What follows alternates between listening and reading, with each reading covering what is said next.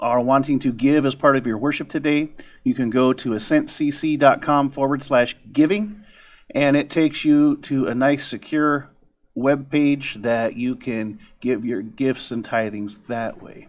Will you pray with me, and we'll start this morning. Jesus, I just thank you. I thank you for your grace. I thank you for your love. I thank you for being a part of our life. As we come before you this morning, Lord, we just ask that you will help us to put our distractions aside and we can focus on you and the teaching that you have for us today. And I just pray that the Holy Spirit will move in our lives today and we can grow and we can become more like you just a little bit more. We praise you, we love you in Jesus' name. Amen. If you have your Bibles, would you open up with me to chapter 4 of Ephesians, and let's say about verse 26.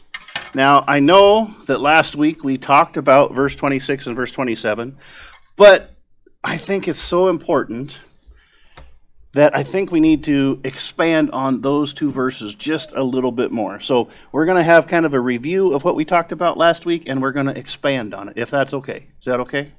Ira, is that okay? Uh-huh. He couldn't hear his head rattle, but he's, yeah. So, verse 26 of chapter 4. And we've titled the sermon today, How to Be Good and Mad.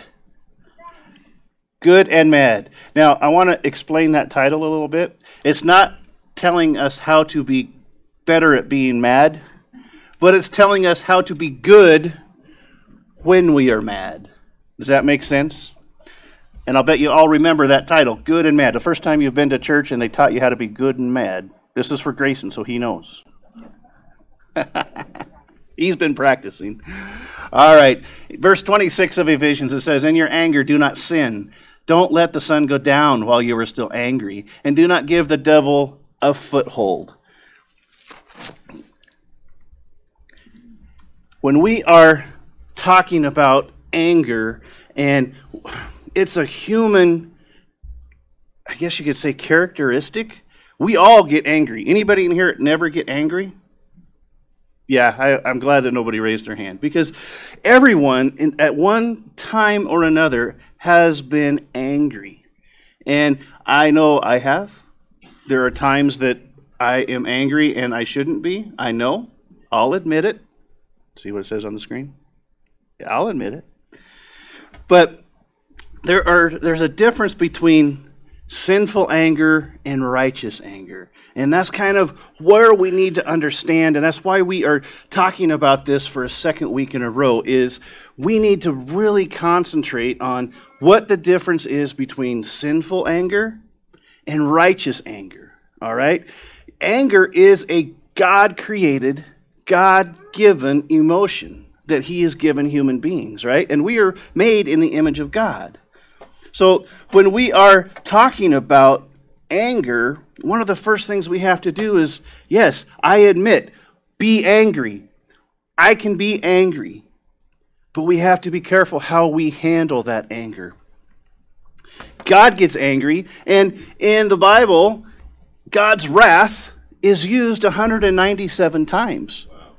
All right? 197 times God is talking about his wrath and his anger, but God handles anger in a righteous way. And he gives us examples of how we are to handle anger and work through that. In Psalm 7:11, it says, God is a righteous judge and a God who feels indignation, wrath, every day. All right? What makes God angry? Sin makes God angry. Sin. When God is angry, it is because of sin. And therefore, in Isaiah 13:13, it says, Therefore, I will make the heavens tremble, and the earth will be shaken out of its place at the wrath, rage, or fury of the Lord of hosts. That is pretty angry, right? I mean, he's going to shake it says, I will make the heavens tremble and the earth will be shaken. out of its place. Anger is a natural emotion. There is a place for anger. And another place is in Romans 1:18. So those last two were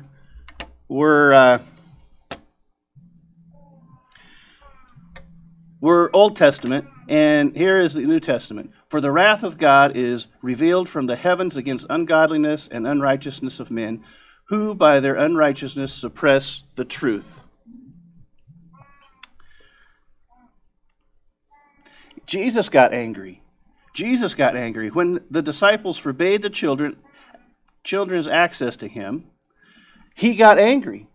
When the disciples took the children to keep them away from Jesus, Jesus got angry because they were keeping people from coming to him.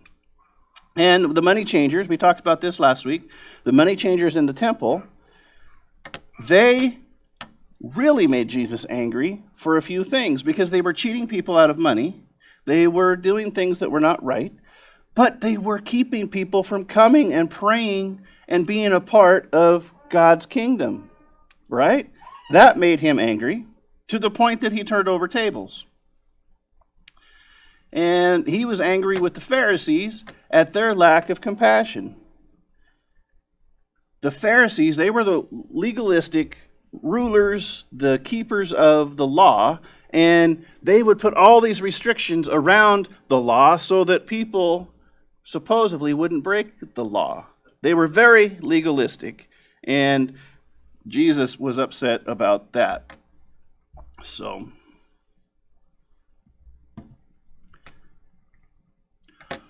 why anger? Why did God create anger? Why is it a part of us? Here's something to think about.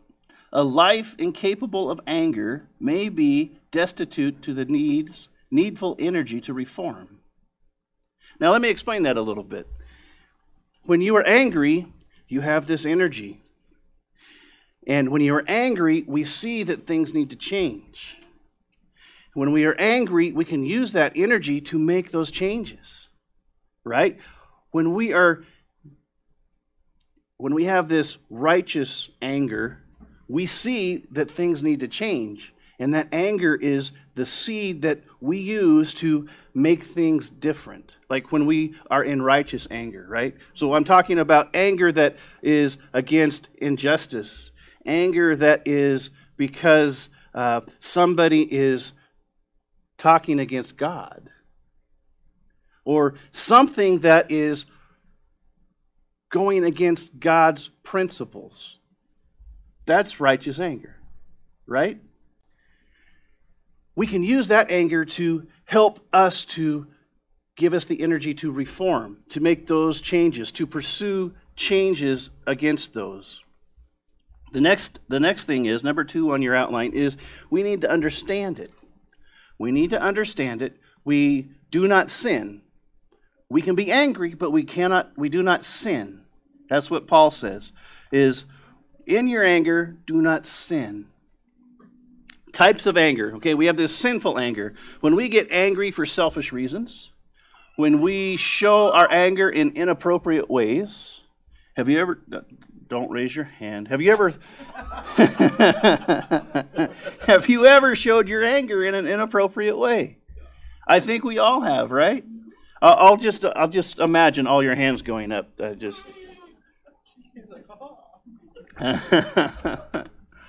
And when our anger shows contempt or disrespect for others. Yeah, that's a bad one, huh, Grayson? Those are sinful angers. But here we have this righteous anger that I've been talking about. This anger that when we are concerned about the injustice of others, or when we are concerned about the blatant attack on God, which that happens in our culture today, right? In our society, it has made some big turn, and I can't tell you when it happened, but it seems like our culture is blatantly attacking God, even more than they used to. And when our anger causes us to act in appropriate ways.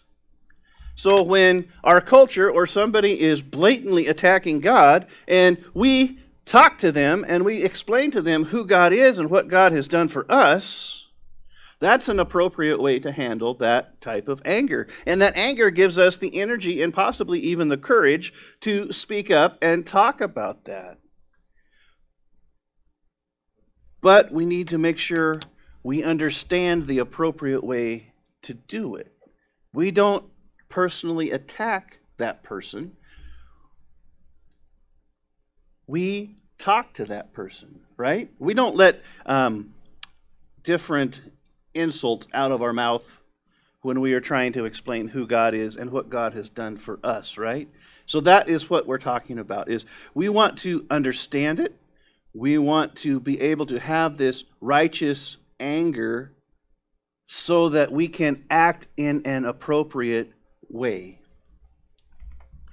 Did you know that there's only one letter difference between danger and anger? So you can be in a danger zone like that when you get angry. There's only one letter's difference between being in danger and being in anger. The next one is we need to deal with it. We don't let the sun go down on our anger. And we talked about this last week, that if you're going to get in an argument with your spouse, you need to do it early in the morning so that you can hold the grudge all day.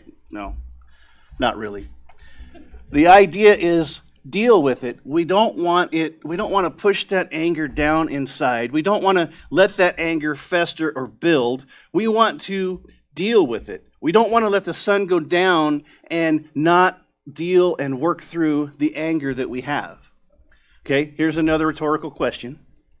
Have you ever let some little thing upset you, make you angry, and you push it down? And the next thing you know, something else has upset you, and you push that down, and you don't deal with it.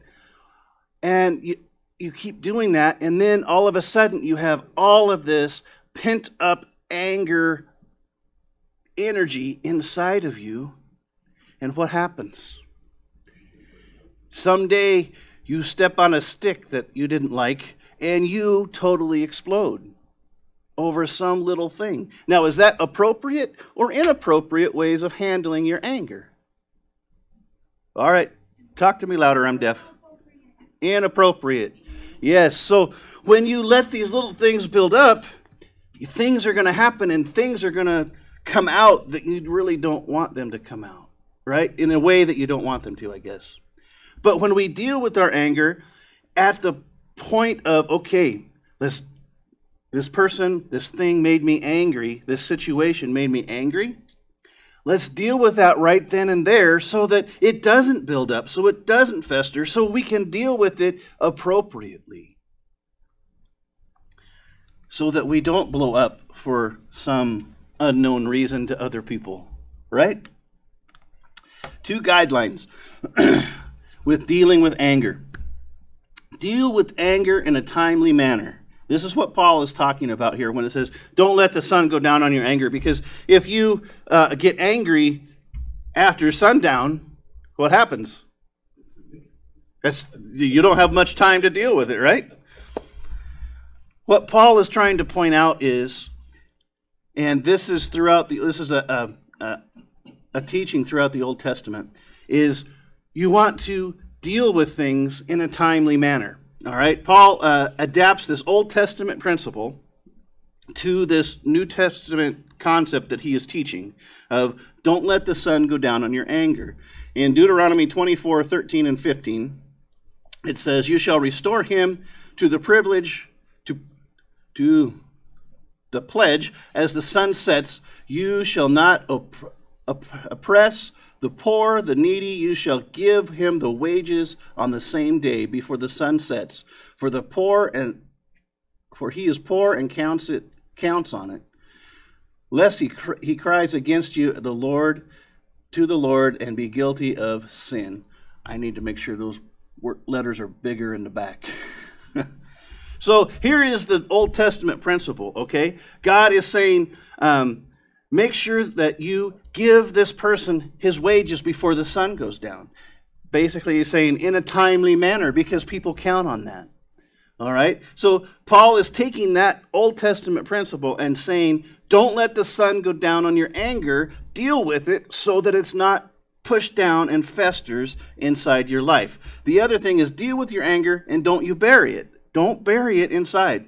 In Hebrews 12:15, see to it that no root of bitterness springs up and causes trouble. By it many are become defiled. When you push that anger down and that bitterness begins to grow, it actually causes physical harm to you as you have this bitterness and this hatred growing. It causes physical issues. It can cause heart disease. It can cause a heart attack, a stroke. It can physically hurt you with all of this bitterness and all this hate that you have in you. So Paul, the author of Hebrews, is saying, don't let that bitterness grow. We are to deal with it and work through it as it happens. Ephesians 4:26 literally says, do not let the sun go down on the provocation of you. All right? So here's the thing. If you are angry with someone, whose responsibility is it to deal with that anger? Right here. I don't know how to do that. It is our responsibility to deal with that. It is our responsibility to deal with that in an appropriate way, in a timely manner. It may be our responsibility to forgive that person. Maybe they don't even know what they did. But it is our responsibility to work through that so that that bitterness doesn't grow and cause us to be inappropriate with our anger. And it says, don't let the sun go down. Or here it says, don't let the sun set on your angry temper. It's our responsibility to work through that in a timely manner. Whether it is working through that ourselves and understanding, okay, why am I so angry with this? Or talking through it in an appropriate way with the person that you're angry about. In Romans, if at all possible, so far as it depends on you, live peaceably with all. So we are being told that we are to live in peace with all. So when we get angry and we are not have this peaceful and at peace, we're going against this principle, right? We are not living peacefully with all. So when we are talking about anger and we're talking about this righteous anger, when we are acting appropriately, we are still feeling that peace that God gives us. Does that make sense? Am I coming through? All right. The next one is to control it. Give no opportunity to the devil. When we get angry and we are not acting appropriately, what is happening? We're letting the devil control our lives and not God. When we get angry with someone and we start feeling this rage in our hearts, and you know the feeling that I'm talking about, right? How difficult is it to control how we react? How easy is it that we get angry and we fly off the handle, which if we're honest, that's what the devil wants. He wants to be able to control us. And when we are angry and we are starting to have this rage and lose control, how much easier is it for him to throw fuel on that fire? Right? But if we are going to admit it, that we are angry, and we are going to understand the reason that we are angry, and we are going to deal with it right now, we are going to be able to control it in a godly way. And in some translations it says, don't give the devil a foothold, don't give the devil the opportunity. All right? So this word opportunity means a place, position, space, room, region. Literally, it is give no space to the devil. We're going to talk about that word space here in just a minute. Give no space to the devil to get a foothold in your life. Because who's going to make us act inappropriately in our anger? He's going to try and get us to act as the most inappropriate way that we can. Because he does not want us to be growing in Jesus Christ. Amen? And that is what our goal is. The NIV says, don't give the devil a foothold. A paraphrase is, don't allow the devil to get a foot in the door. In 1 Peter 5:8, be sober-minded, be watchful. Your adversary, the devil, prowls around like a roaring lion, seeking someone to devour. Seeking someone to devour. And when we are angry and we are not thinking about it correctly and we're not controlling it, what's the devil going to do? He's going to devour us. With every trick, every idea that he has ever had, he is going to try his best to get us to act the most inappropriate way. In Galatians 5:22 and 23, it says, but the fruit of the Spirit is love, joy, peace, patience, kindness, goodness, self-control, gentleness. Against such things there is no law.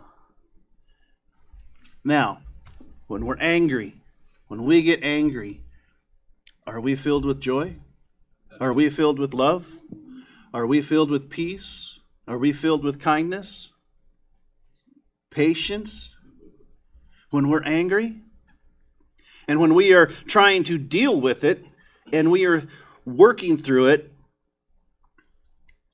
can we take this fruits of the Spirit here in Galatians and say, okay, I'm angry, but yet do I have love? I think we can use Galatians 5:23, 22 and 23 as a filter, so to speak, of when we are angry, how do we control our anger, and how do we know that it is a righteous anger? If we use Galatians and the fruits of the Spirit, we can kind of filter our anger through that. And we can see, okay, this is a righteous anger, and I'm going to deal with it appropriately. It just kind of takes us back and going, okay, give me a second to breathe. Maybe you need to count to 10 and think about, okay, am I being loving? Am I being joyful? Maybe at times, like me, you have to count to more than 10. Maybe it's 100, maybe it's 1,000. I don't know. But we need to take a step back and think of, okay, how is God going to want me to handle this? And filter it through Galatians 5:22 and 23. So I talked about this giving space, all right? So in your notes, it has some 5 suggestions to resolving anger. All right, and you can think about it of giving space. So the first one, S, stop. You just stop. Stop and gather and collect yourself and the facts. How many times have you flown off the handle and you don't know the whole story? And you all of a sudden you hear something, or something is done for some reason that you don't understand, and you are angry about it, right? All of a sudden your fuse has just gone off and you are angry and you're ready to explode onto somebody. Give some space. Stop. Gather and collect yourself. Think about the fruits of the Spirit and get the facts. There might be a good reason that something happened that you just don't know about, and it would change your total opinion on the subject, right?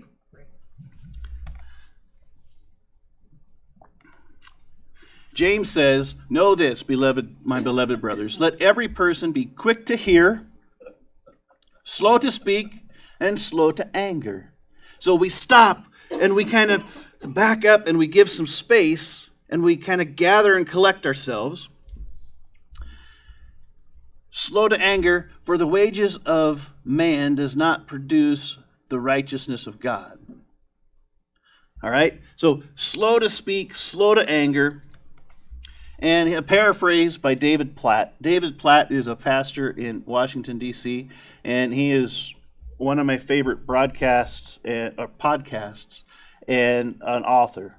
And I got to see him back in March in Texas, and he is such a great guy. His paraphrase is, make sure you are quick to listen, slow to tweet and post, and slow to anger. All right, so that really hits home today. Be slow to putting it on Facebook rants, right? How many rant pages are on Facebook? Probably more than I can count. But we are slow to anger, and we are slow to expressing that anger. We want to make sure we understand it. We want to be able to control it. We want to deal with it in an appropriate way. The P, we need to pray. Consider how God would have you respond. When we are giving this space between the anger in our lives and whatever situation it is, we stop and we gather ourselves, we collect ourselves, and we pray. God, how do you want me to handle this? I want to handle this in a way that is appropriate in your eyes. Because that's really our goal, right? We want to become more like Jesus. And doing that, we have to be able to understand and handle our anger the way Jesus did. Romans 12:18. Beloved, never avenge yourselves, but leave it to the wrath of God, for it is written, vengeance is mine, I will repay, says the Lord. Did you catch that? We're not the ones that are supposed to be angry and going out and taking care of all of this. Who is going to take care of that? God is. We can have this righteous anger and we can deal with it in an appropriate way, but we need to remember ultimately that God is the one that is going to take care of it. God is the one that will make the heavens and the earth shake. Remember what we talked about a few minutes ago. Our anger, we want to deal with that. We want to understand it. We want to control it. And we want to deal with it in an appropriate way. Filter it through that fruits of the Spirit. The next one is ask. Ask godly counsel from those mature in the faith. And we've talked about this, right? We have talked about maturing in the faith here in Ephesians already. And after we pray and we ask God, how do you want me to respond? It might be wise to ask other mature Christians or godly people, right? This is what I'm angry about. How do you think God would have me respond? And kind of talk through that. And understanding God's character from the Bible and understanding situations in the Bible, you can talk about that and work through that and understand, okay, is this a righteous anger or is this an anger that is me being selfish, me wanting what I want and not a righteous type of anger. And that would be a good way to work through that. Having other Christians around you, because we're becoming more like Christ, and the big word is together, let's work together and control our anger and make sure that we are becoming more like Jesus each and every day. Here is a practical way that you can control your anger. All right, I've done this. I know that other people have done this, and it is to compose it. Write it down. Get your anger out. I just want to give you a suggestion. Don't write it in an email form.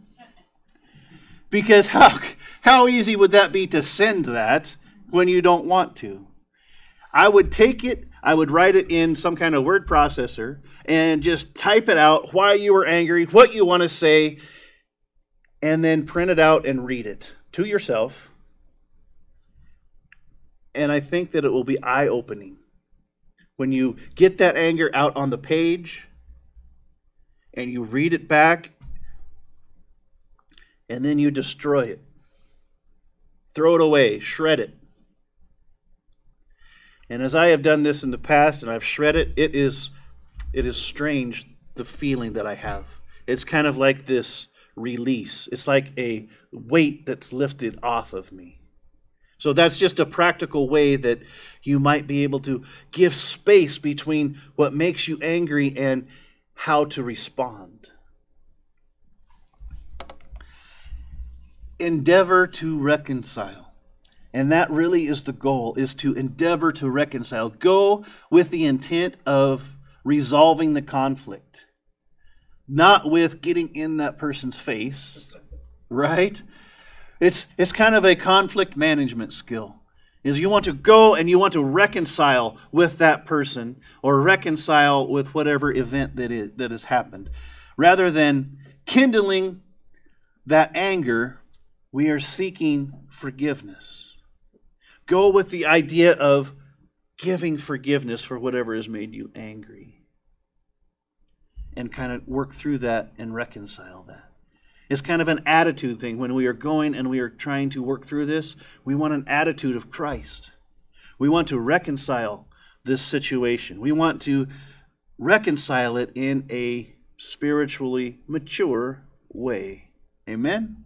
Is this making sense? Are you understanding what I'm talking about? And I think this is an important thing for us to all understand, because we all get to this point at some time in our life. Maybe weekly, maybe daily, maybe hourly. I don't know. Let's work through this together. All right? But we seek to reconcile. An ancient proverb, he who angers you controls you.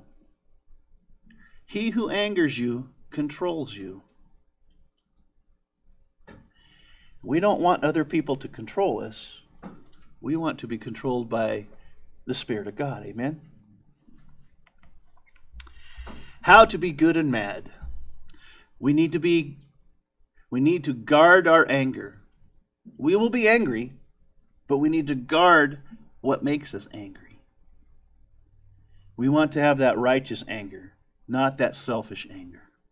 We need to deal with our anger properly and timely so that we don't sin. We must not give Satan room to work. We don't want to give him that foot in the door. He gets in the door enough as it is. We don't want to give him any other opportunities to get in that door. Amen? So here's our next steps. If possible, as far as it depends on me, I will live peaceably with all. Next step was, I will implement space this week so not to give opportunity to the devil. So giving that space. When we get angry, we need to take a moment, give space, work through that, and then endeavor to resolve it. The person I need to forgive or seek forgiveness from is... That's a tough one, isn't it? So I encourage you to think about that this week, and maybe you need to sit down with that person in a endeavor to reconcile.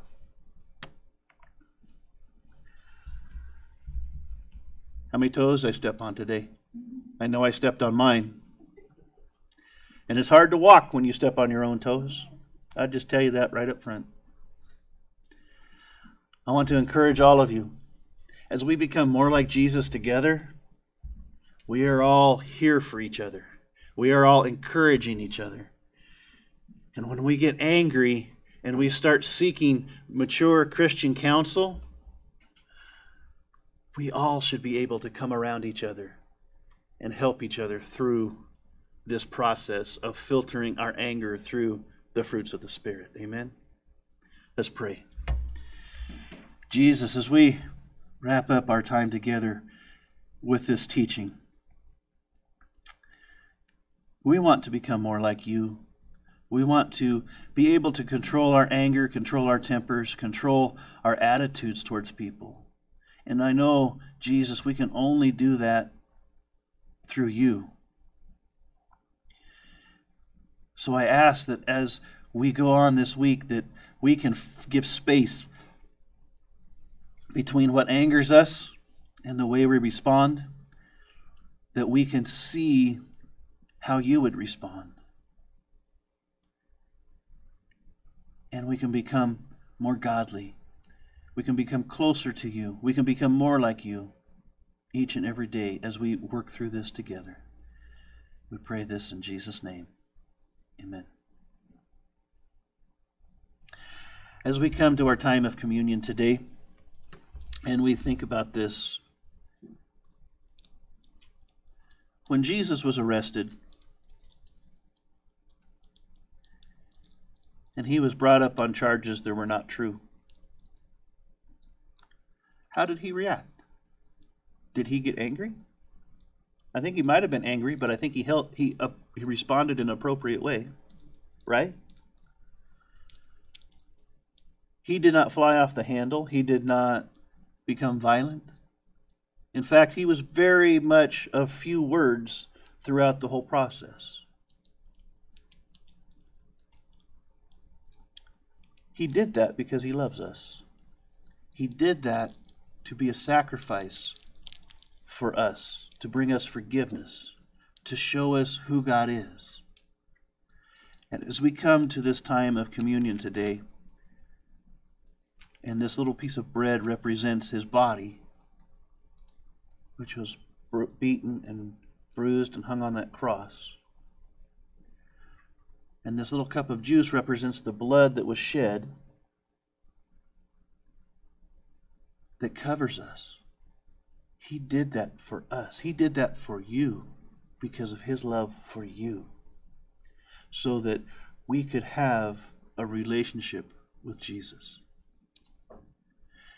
As this next song plays and this video plays, as you feel led, please make your way to one of the tables and pick up a cup of juice and think about how Jesus responded to the call of being sacrificed for our sin because of his love. Jesus, I thank you. Thank you for what you did on that cross. Thank you for loving us so much that you were willing to die for us. Thank you for rising again and being our Savior and preparing a place for us. In Jesus' name, amen.